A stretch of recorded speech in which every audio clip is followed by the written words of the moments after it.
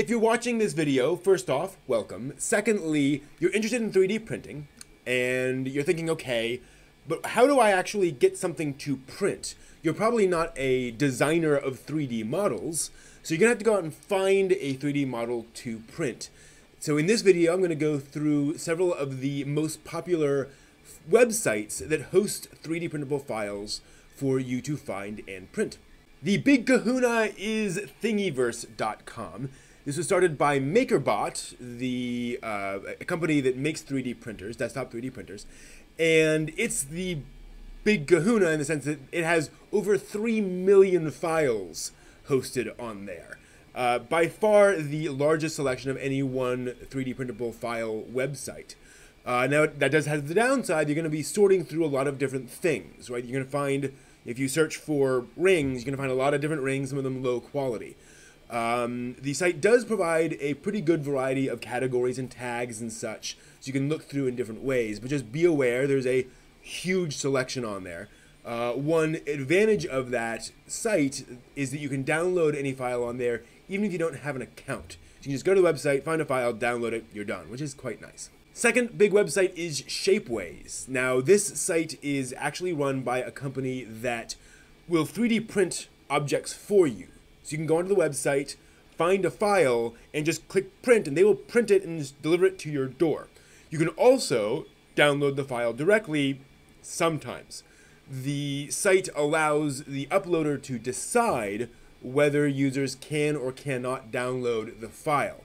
Sometimes you just have to buy it through their site. But one of the upsides is that the folks who are uploading to Shapeways usually have a more complex, a more remarkable file that they want to upload. They don't just upload everything onto the site.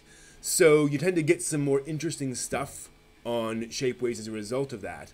One downside is you need to create a Shapeways account to download any files. You won't even see the download button until you log in. Then there's Pinshape, which is closer to a competitor to Thingiverse. It provides a large selection of files, although certainly not millions. The other side of that is that they're more curated than Thingiverse. So they're going to cull out the lower quality things. Someone just uploads, a cube or a sphere, that's going to get tossed off the site. And so you tend to find, if you're just browsing for things, you tend to find a higher level of quality at Pinshape than at, say, Thingiverse. Another popular site is MyMiniFactory.com, which is also trying to compete with Thingiverse and Pinshape by reaching out more to designers. So MyMiniFactory has tried to make the site as easy as possible and as powerful as possible for creators to feature their designs.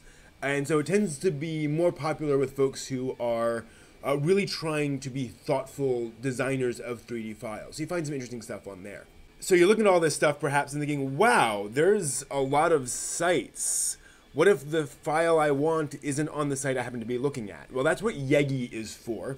Yegi.com is a meta search site that will search multiple different 3D printable file sites and return all those results in its interface. Really convenient. It includes Thingiverse and a bunch of others. The downside is that the search isn't particularly powerful or complicated, meaning that if you search for Darth Vader, you're going to find every single Darth Vader file, and it's not going to be very well sorted, so like the nicest one isn't necessarily going to be at the top, and you're going to get tons of them, just all sorts of them from all over the place, in basically one just big old honkin' list. So it's very useful for finding things that may be hidden in an odd corner, but it's also a lot to sort through. So useful resource, but not necessarily what you want to go for immediately every time.